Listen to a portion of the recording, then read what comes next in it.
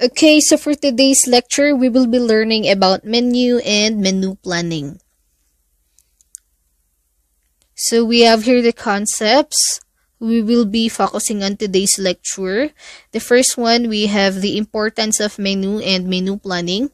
The second is the factors to consider in meal menu planning, types of menu, contents of the menu, definitions of technical terms and menu merchandising, and lastly, we have the menu design. So I want you to listen carefully or write the details you will be needing because this will be your guide in your transformational project. Okay, let's start. Okay, first we have to know the definitions or the difference of menu planning, and meal planning. Okay, for the menu, it says there that it is a list of dishes to be served in a given meal. While for the menu planning, this is the selection of a menu for an event, such as picking out the dinner for a wedding or even a meal at a birthday party.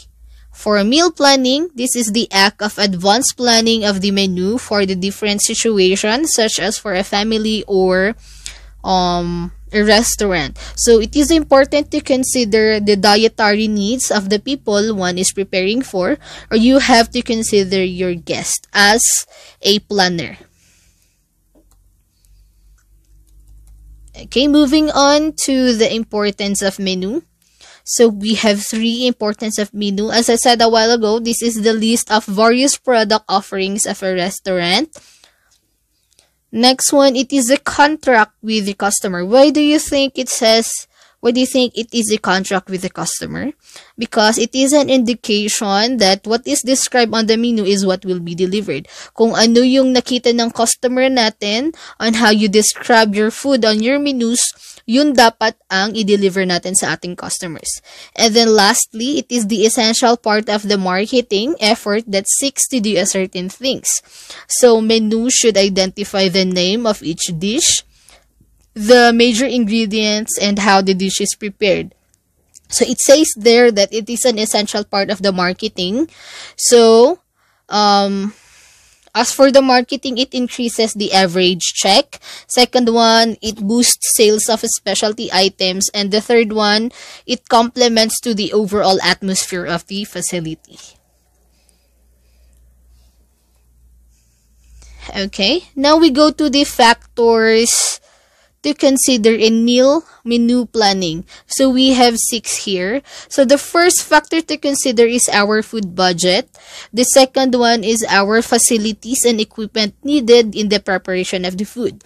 So why do you think nauna ang food budget? So we have to know first our food budget in order for us to determine if our facility and equipment is enough in preparing for the dish or for the event itself.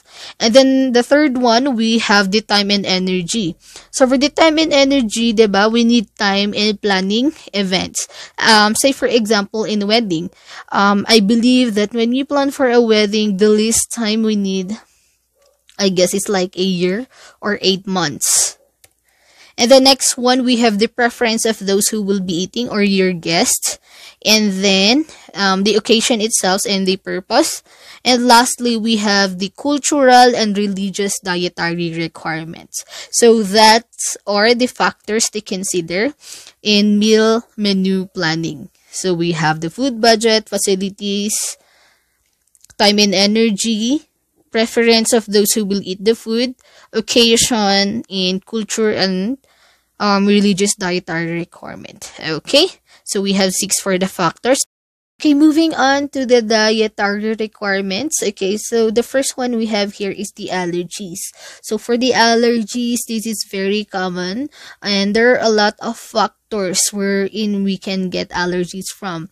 Okay, we can get allergies from gluten and wheat, rye and barley, nuts, milk, fish, shellfish, egg, and also tropical fruits. Next one, we have diabetic. When we say diabetic, this is the inability of the body to control the insulin of the body. So we have 2 types of diabetic. The first one is yung over or masyadong maraming sugar yung ating body. And then the other one is kulang naman yung ating sugar. So you have to control it. Next one, we have the low cholesterol. When we say low cholesterol, this is more of our diet. Ayan. The limited quantities of animal fats. Okay. Next one, we have low sodium. When we say low sodium, this requires reduction of sodium or salt consumption. And then last one, we have the anaphylactic shock. For the anaphylactic shock, this is like an allergy, pero it's very severe, wherein your lips, tongue, or throat swelling over a short period of time. Ayan, so in case this happens, we will be needing the help of our physicians. Okay, that is for the dietary requirement. Now we move on to the religious dietary requirement. So first one we have, what do you think is that? We have Hindus. For the Hindus, they do not eat beef and rarely pork. Some of them will not eat any meat, fish, or eggs. Their diets may include cheese, milk, and vegetarian dishes. That is for the Hindus. And then next one, we have the Jews. For the Jews naman, only clean, or they call it kosher, animals may be consumed. They do not eat pork and pork product, shellfish or animal fats, and gelatin unless cleaned and slaughtered according to the prescribed manner. And then last, we also have Muslims. For the Muslims, they do not eat meat, offal, or animal fat unless it is halal meat. So it is similar to the Jews, right? They slaughtered their meats according to its prescribed manner. For the Muslim, they call that as halal. So halal is a lawful or a requirement under the Islamic dietary law, wherein it's like a ritual for them that before they butcher their meats, kailangan nito. And then, yes, ang akala natin noon, the Muslims aren't eating pig meats, pork meats, pero they're eating meats na may tatak na halal. Okay, moving on to our next, which is the Sikhs. For the Sikhs, this is a religion developed in India, so they do not eat beef or pork, but they may eat fish, mutton, cheese, and eggs. So when we say mutton, it is a domestic sheep. Next one, we have Rastafarians. For the Rastafarians, this is a religion developed in Jamaica. So if you're familiar with people who has a dread-like and usually smoke, I believe that's they are Rastafarians.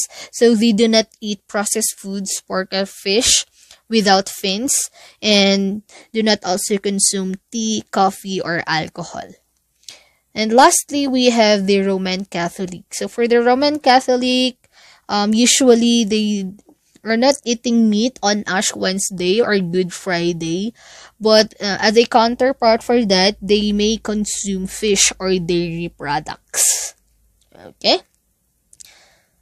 Next one, we go to the forms of vegetarianism. So we have four. The first one is we have the semi, the lacto-ovo, vegans, and fruitarians. So what is the difference of these four vegetarianism?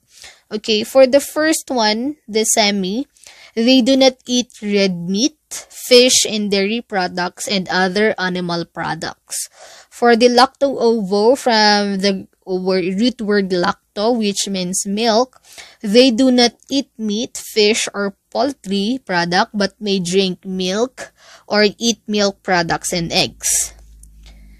For the vegans naman, they do not eat any foods of animal origin, and then their diet is mainly consist of vegetables, vegetable oil, cereals, nuts, fruits, and seeds. And as for the fruitarians, this is more restricted vegetarianism. So, excluded are all food of animals' origin together with pulses and cereals. So, when say pulses, food, this is usually legumes. Okay, moving on to the types of menu. So we have 5. The first one is the a la carte menu. For the a la carte menu means from the card, or it offers choices in each course and where each item is individually priced and charged. Take note of the word individually priced and charged kasi yan ang pinaka-main definition of a la carte. And then these items are cooked to order. So unlike for the other foods that in buffet, diba, ituturo mo na lang siya kasi luto na siya. But for the a la carte, they will cook it for you. Upon ordering, they will cook it for you. Okay, moving on, we go to the table d'hote. For the table d'hote, this is a French term for the proprietor's table, a menu offering limited choice at the fixed price for the whole meal. So this is usually for a special occasion such as Christmas or Valentine's Day. Next one, we have set menu. For the set menu that offers set items, one for each course, and then it is usually pre-arranged by the host. So usually used for functions such as wedding and banquets. So for the set menu, this is usually for buffet menus or for mass gatherings. Okay, moving on to the carte du jour. This is similar to a la carte menu. So for the carte du jour, this means card for the day. It offers the choices that are available for a particular day only and refers to the chef's special dish for the day. Okay, next one, we have the cycle menus. For the cycle menu, this is usually a menu used in canteen. Okay, so a set of menus which are rotated on a set cycle, usually used in institutional sectors of the industry like hospitals, prisons, employee food service operation, and school canteens. So, bakit sinabi siyang cycle menu? It's because nakaset na yung menu nila for a week. Say for example, every Monday their menu is adobo. For Tuesday, chicken curry. So, asahan natin that for next week, every Monday, their menu is adobo. So, magsa-cycle-cycle lang yung menu nila. Okay, moving on. We go to the other types of menu. So, first we have this wine list, a menu for the selection of wines. Next one, we have the table tent menu with particular items like special or unusual drinks for dessert of the day. And the next one, we have the blackboard menu. This is usually used in coffee shops. So, menu written on a blackboard at the entrance of some restaurants. And the next one, we have children menu or kids menu. So this includes children favorite food which is of child size portion, requires speed of service. Okay. Okay, now we move on to the contents of menu. So it is arranged here. So we have here the appetizer. So asan ang appetizer sa ating picture? It's letter E. For the soup, we have letter F. For the salads, we have letter A. Entree or main course, we have letter B. Desserts, we have letter C. And lastly, the beverages, we have letter D. Okay, so we'll start with the appetizer. Bakit kaya tinawag siyang appetizer?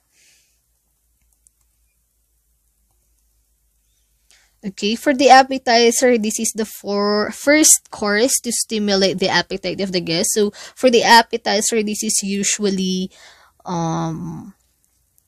finger foods. Yan. Next one, we have soups. So, for the soups, that can be clear, cream, or hot, or cold.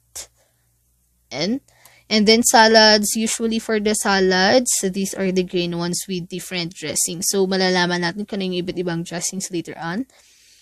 And then, next one, we have entree or our main courses. So, mostly protein accompanied by vegetable and carbohydrate. So, we have our rice, our meat, and vegetable. Next one, we have our desserts. This is mostly sweets to complete the meal. And then the beverages. The beverages includes coffee, tea, milk, lemonade, juice, soft drinks, and other drinks. Or it may also include cocktails and wines. Yan. So from appetizer to beverages. Okay, now we also have this special and this trend.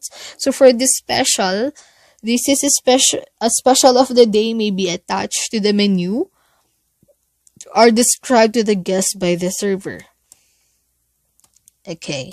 Yan. For this special, maybe chef specialty, original dish, seasonal food in an ample supply. For the trends naman, this is the current trends may affect the menu and the number of customers. So for the trends, usually it's like, example for that is the ethnic cuisines like Chinese, Greek, Japanese, Thai, Indian. Yan. The special and for the trends. Now we go to the parts of menu. So the first one we have the cover. For the cover, yan, cover should complete the overall theme of the restaurant. And then line graphic or photographs are often used to present an attractive first impression. The name of the restaurant is the only copy recorded on the cover. As for the address, phone numbers, acceptance of credit cards, and so on is best left inside or at the back cover. Pero usually, back cover nila nilalagay. Ayan. Next one, we have the size. So, for the size, yan, varies depending on the number of items being featured and the amount of copy used to describe them. So, ang pangit naman, if your size of your menu ang liit pero ang daming naka-featured na item, right? So, dapat ibagay natin.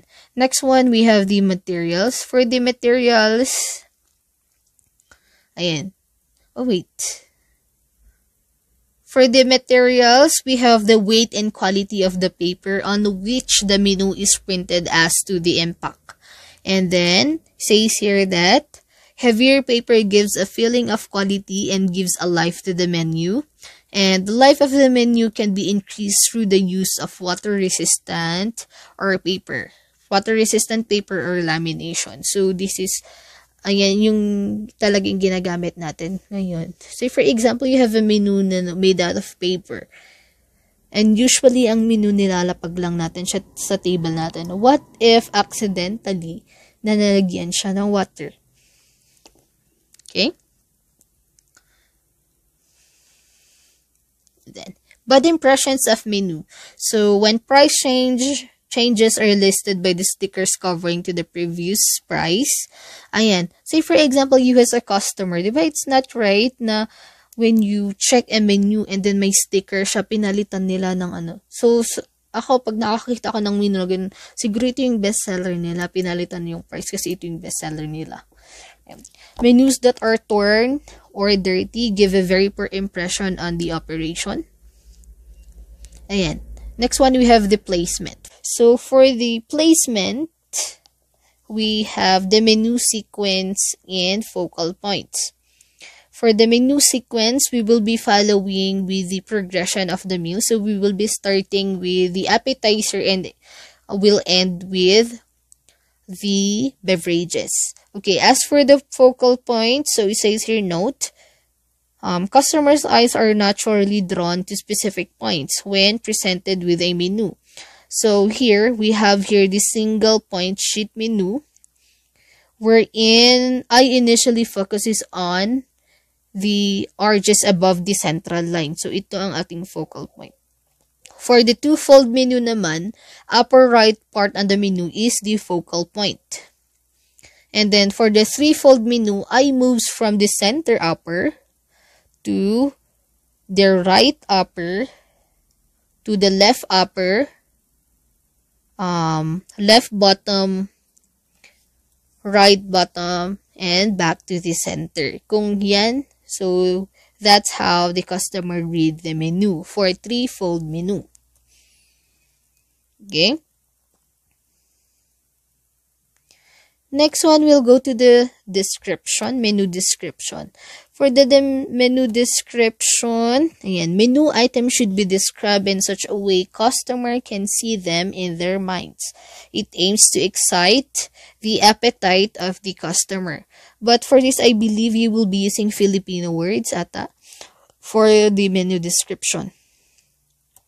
So, yan, gagawa kayo how to persuade your customers. And so we have here an example.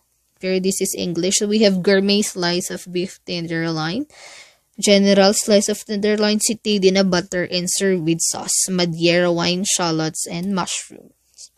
So this is just an example. Okay, next one we have the typeface. So if we have the cover, we have the placement. Next we have the typeface. For the typeface, must be large enough and legible enough to allow customer to read the description. Font size 12 or larger is recommended. Ayan. Font style recommended is Roman, modern, and script. So for the typeface is either uppercase or lowercase, regular or italic, and there should be a 3-point space between lines of types to ensure easier reading. And then one more to consider is the print color, that is black and printed on white or light tinted paper such as tan, cream, ivory, or gray, para mas madali siyang mabasa. Okay, next one, menu pricing. Yan. So we will leave that muna, hindi natin kailangan ng menu. Okay, now we go to the definition of terms. For the definition of terms, first we have the a la carte. So, sabi natin a la carte is a menu items that are individually priced. Yan, that is the example of a la carte menu. And then sabi natin dito, this is cook upon order. Next one we have a la manure. For the a la manure, this refers to the dredged pan-fried served with brown butter, lemon juice, and chopped parsley. Next one, we have sabayon. When we say sabayon, this is a dessert or a sweet sauce made with egg yolk, sugar, and wine. And then this is usually served hot or cold. Next one, we have al dente.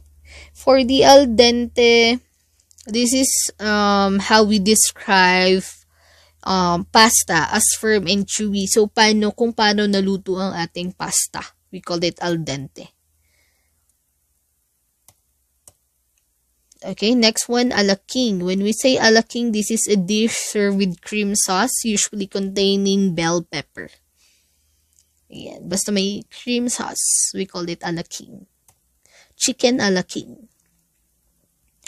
Moving on, we go to the appetizer. Pag sinabi nating appetizer, this is a small portion of food served before meals intended to whet the appetite. Yan, pangpagana.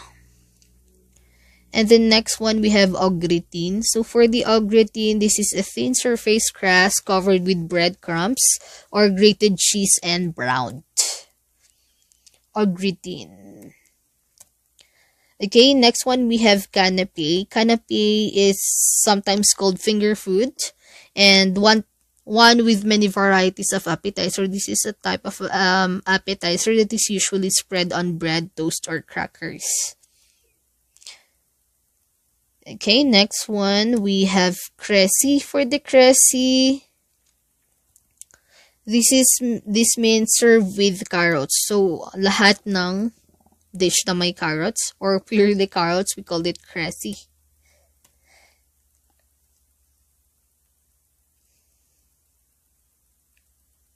Okay, next one we have Florentine. When we say Florentine, this is a food served with spinach. Kung ang cressy served with carrots, Florentine is served with spinach. And then next one we have Forester. For the Forester, food is served with mushroom. Okay, cressy carrots, Florentine spinach, Forester mushrooms. Okay, next one we have hors d'oeuvre. For the hors d'oeuvre, this is an appetizer, a light snack type of food eaten hot or cold at the beginning of a meal. Yan, hors d'oeuvre. We have hot hors d'oeuvres or cold hors d'oeuvres. Okay, next one we have minestrone.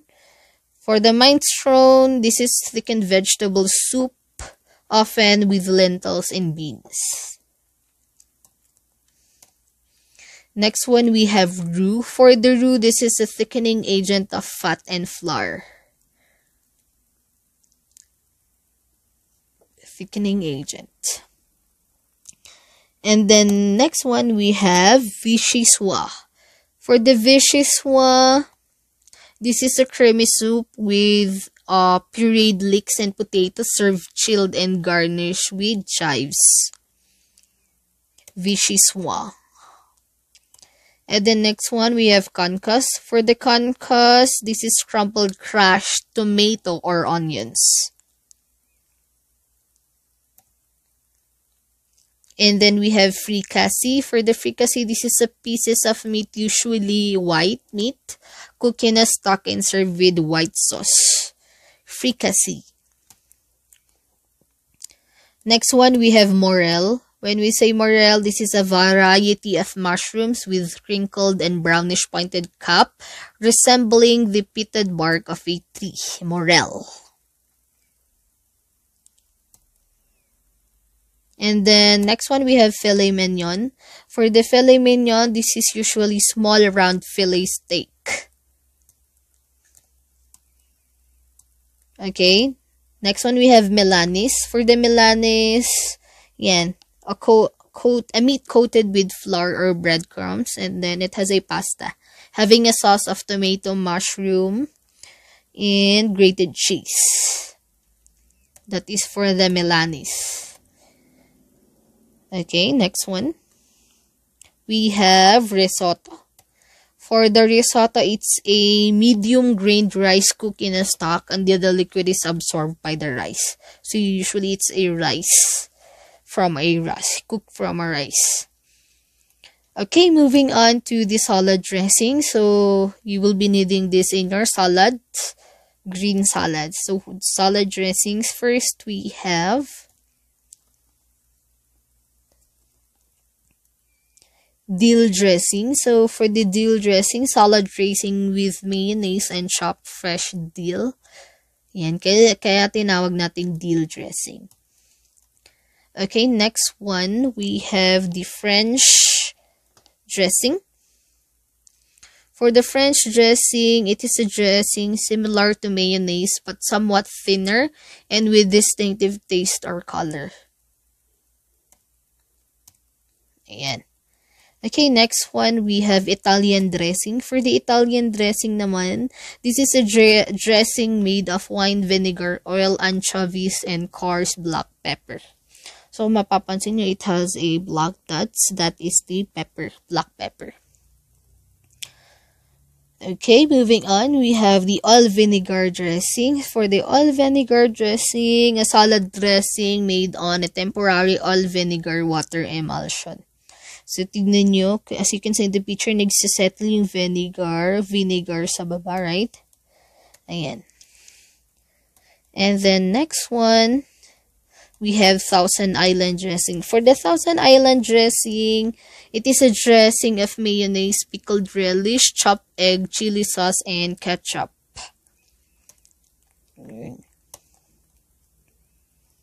And then we also have vinaigrette. For the vinaigrette, this is a dressing made of vinegar, oil, and flavor.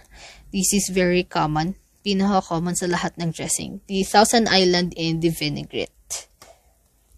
Okay, so that's the end of our lecture.